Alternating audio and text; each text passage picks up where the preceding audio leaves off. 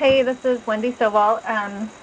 So today we are still seeing continued activity in both locations on the drift zone and at the summit. This is kind of more of the same that we've been seeing over the past few days. The eruptive activity in the lower East Rift Zone is continuing to migrate back to the west along the fissure line.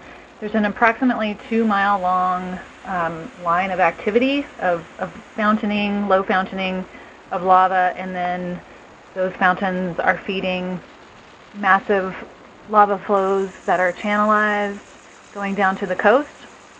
There's 2 primary channels that are going down from the locus of activity, and the easternmost channel has split into 2 down at the coast. So now there are 3 ocean entries at the coast. Lays is issuing off of those ocean entries, and hopefully we'll get a weather update to talk a little bit about that.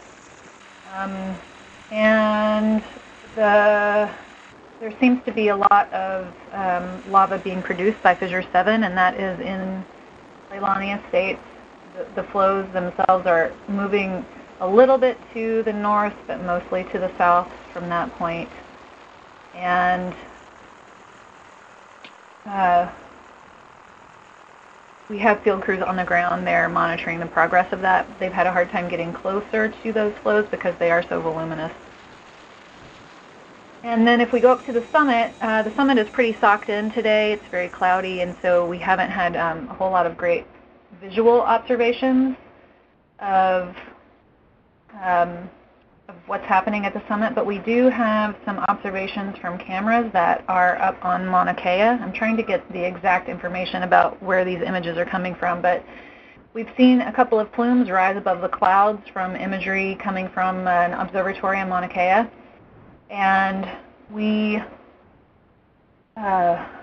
did see a plume go up to about 6,000 feet above sea level, 6,000 to 7,000 feet above sea level this morning, but it was just a minor explosion. And then yesterday afternoon, one went up to about 8,000 feet. And then yesterday at about 5 p.m., there was a magnitude 3.9 earthquake at the summit of Kilauea. That's the general update for today. Good morning, everyone. We continue to see the trade wind pattern as has been being briefed for the past couple of days. This trade wind pattern means generally winds are from the northeast in the lower levels. I do want to highlight that today's winds are expected to be the strongest that we've seen all week and that we should see in the coming days, with gusts up to between 20 and 25 miles per hour possible. I mentioned these stronger winds mainly because if there is an explosion or a plume that occurs at the summit, as Wendy has just briefed, there's been a few, we could see the ash being carried a little farther downwind than we have seen in the past couple of days. However, because of this northeast wind, we are still going to continue to see the plume going to the southwest, pretty much from the summit down Highway 11 down to Pahola.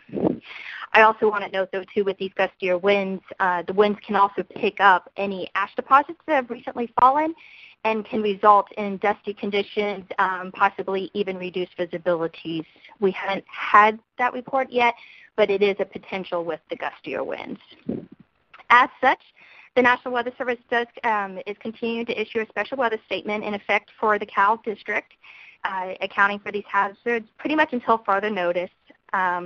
One thing of note, Wendy was talking about the different plume heights.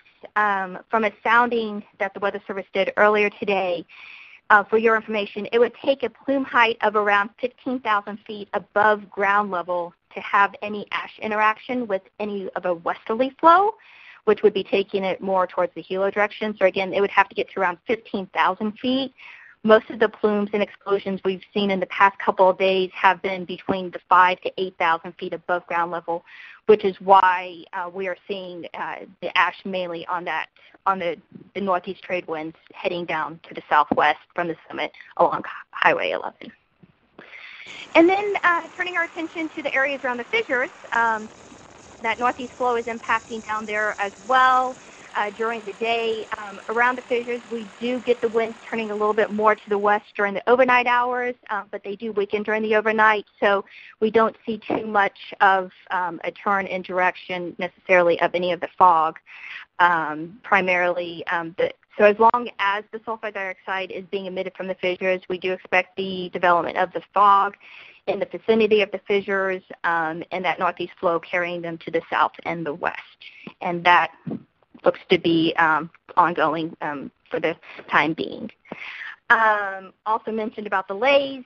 With this flow, any of the lays that does form as the lava is entering the ocean should keep the threat immediate around where that lays is forming at the coastline or taking it out a little into the ocean. And one last thing I want to just touch on because Wendy did mention about the earthquake. The Pacific Tsunami Warning Center is monitoring every earthquake activity. No tsunami threats at this time by any means, but just to make you aware that we are continuing to monitor every single earthquake that does occur, and products will be issued as needed.